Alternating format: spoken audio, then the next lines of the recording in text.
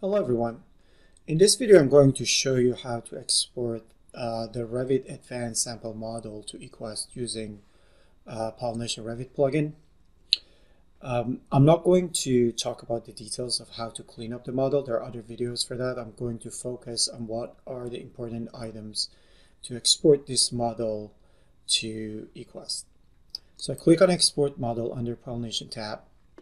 I make sure boundary location is set at wall center so we can solve the adjacencies correctly. Then I click on Next. Here is the place that you select apertures. I already have the apertures selected. I'm going to select these two missing doors. Next here I have 3 floors selected and they're all in extruded mode, and I have set up the extrusion height and computation height. And step 5, we just see the list of rooms. You can select a portion of the room, a section of the rooms, but for now all the rooms are selected by default. I just go next, and this step it basically goes through and parses all the rooms. First floor, second floor, and then third floor.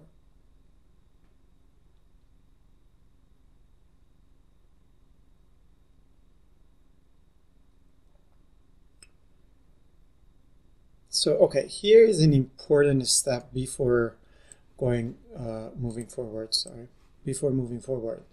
and that's that you should click on these settings here and make sure solve adjacency is set to full. Because if solve adjacency is not set to full, then by default the Revit plugin doesn't run the solve adjacency, and that means the interior walls and interior floors will be exported as exterior wall and exterior floors. That's not something that you want to happen. So now that I set them to full, I just run a quick test here for visualization to make sure the geometry is clean and the interior walls are basically picked up correctly. So I just click on this eye here for preview, and then it will take a few seconds and we should see the preview of the model. Okay, so here's the model. I go quickly here. Let me make this full screen. Click here, go to layers, and then you can see interior walls here and interior floors and ceilings. So I'm going to select everything, holding down shift, and then remove interior wall, and now you can see that interior walls in here, and they have been picked correctly in most cases by, I should say all cases. I mean, this one, if you zoom in, you can see it's because of the aperture in the model.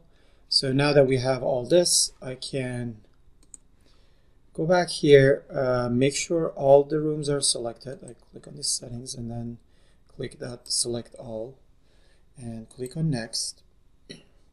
Here we have all the shade objects that I have already selected. So I just do a quick preview so you can see the shades. These are the shades around the building, the one in the back, and the trees. So let's go next. Here for sensor grades, you can just ignore it when you export to eQuest because they will not be exported. At this level, you have the option to go and change the construction set, but I'm not going to do that. We partially support those, but for program type, we don't support it at this point. We might work on these features if there is enough request and interest. For now, let's export the geometry. So I click on export, and then you can see eQuest INP file here, so we can save it here and overwrite the existing file, and it should take a few seconds and we should have all the rooms exported.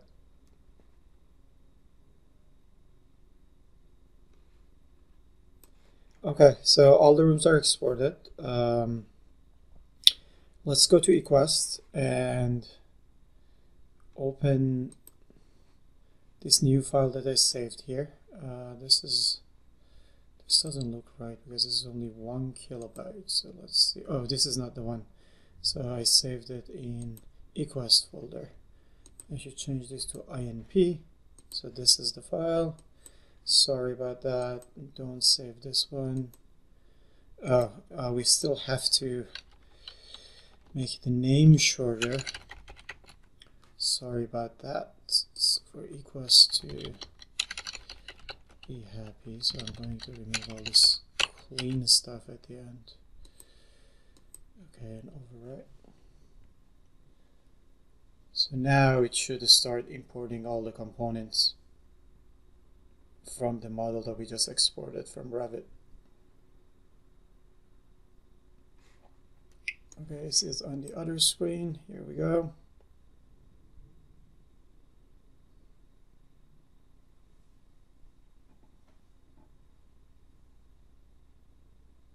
So now, excuse me, all the 41,000, or was it 4,100? So all the elements are here. You can see level 0, level 1, level 2. So all the levels are imported here. All the rooms are here. All the shades are here. You can see in 3D.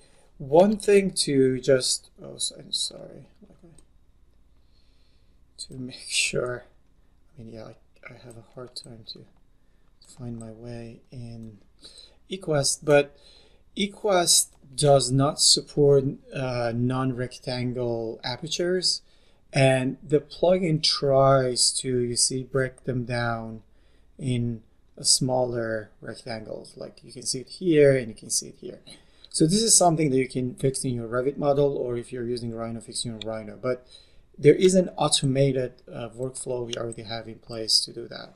So let's go ahead and just make sure the interior walls are set correctly. So I'm going to turn off exterior walls. I'm going to turn off roofs and ceilings and exterior floors and say okay.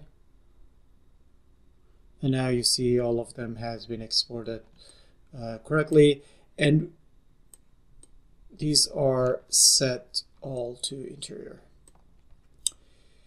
So, and you can see the ground, the ones that are next to ground are set to ground. Okay, I hope you enjoyed watching this video and it was helpful to understand the whole process.